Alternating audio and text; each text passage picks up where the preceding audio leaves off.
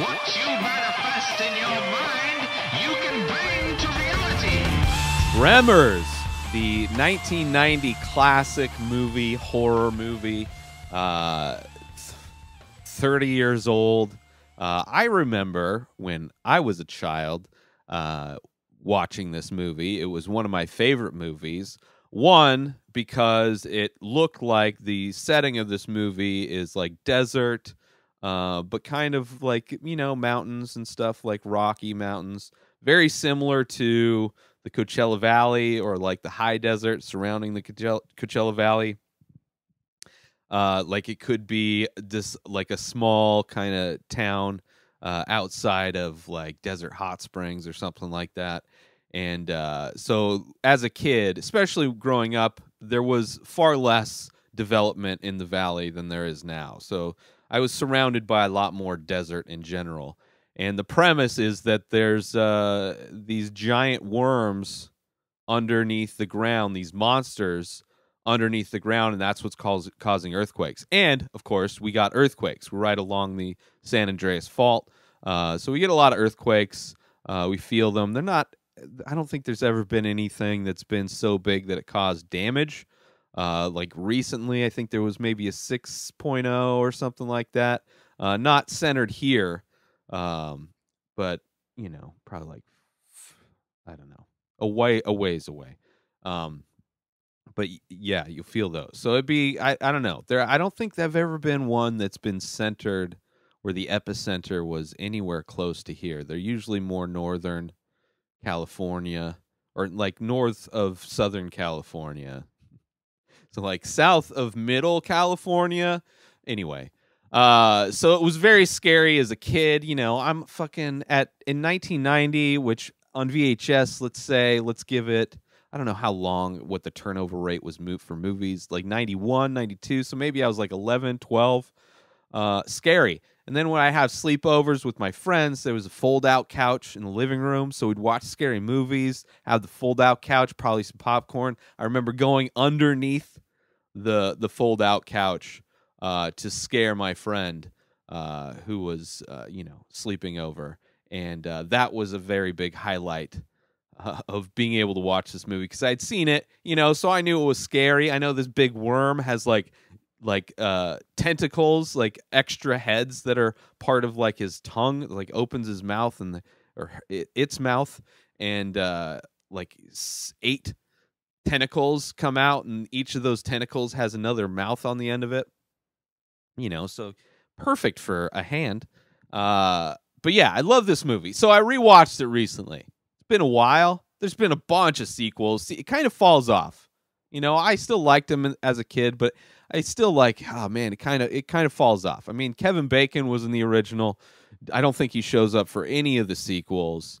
Most of the sequels, I think Fred Ward was in at least the first sequel. I don't know. He may have been in some other ones, but the movie is supposed to be Arizona. It's not where I am in the Coachella Valley, but looks very similarly. So it's a small town outside of like Bisbee, Arizona, which Bisbee is a small town from what I've heard anyway.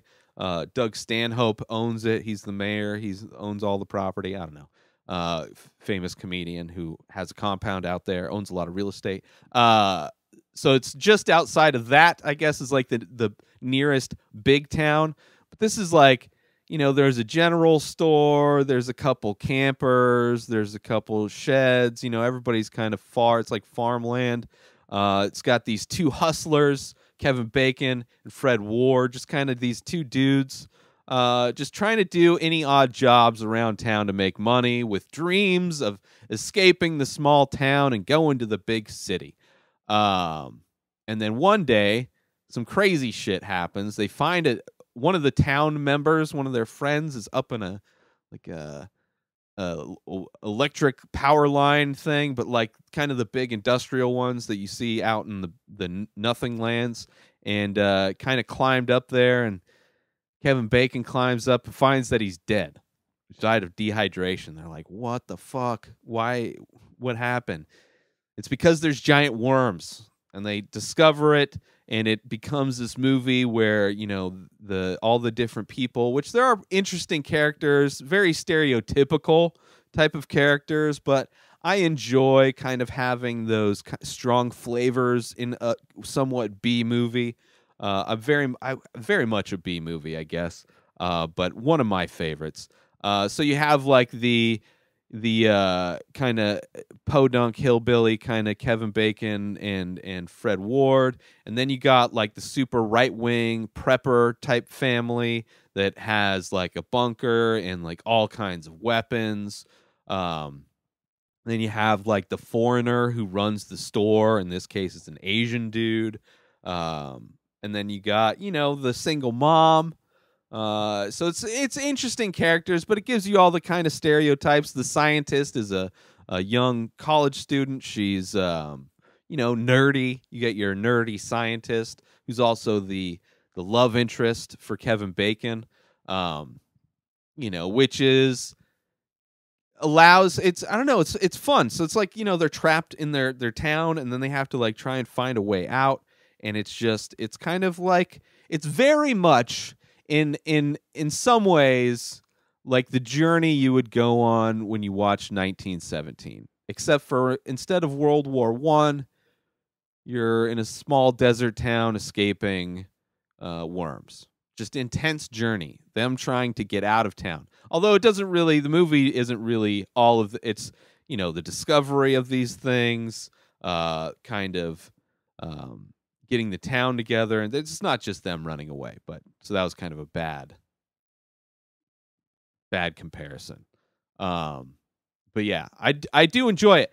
However, this movie, I think because it's PG-13, they use Mother Humper, which watching it on TV, I always thought that was dubbed in for TV, but it is on Netflix right now. I think the whole franchise I think is on Netflix right now, which I might rewatch all of the franchise.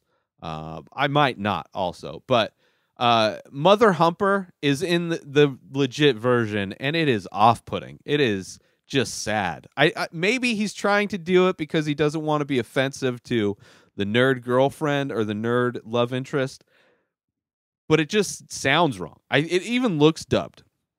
It looks almost like they were threatened with a bad rating or something, having a horror movie with the fucker in it, with motherfucker in it, that they changed it to Mother Humper. But it's also funny, because it is a B movie that they would say stupid shit like that. I would love to see an R-rated reboot of this first movie.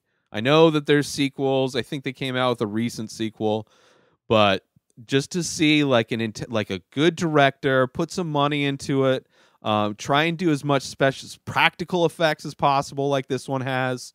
There's scenes where the worm's going under, and you're seeing like posts fly. I mean, it's the fun part of this movie is that it's all practical effects because it's 1990 low budget horror movie, but they make it work. And I think with just a little bit of cleanup with digital effects now, you get some better camera work, you get some better acting, better writing, maybe some nuance to the characters a bit.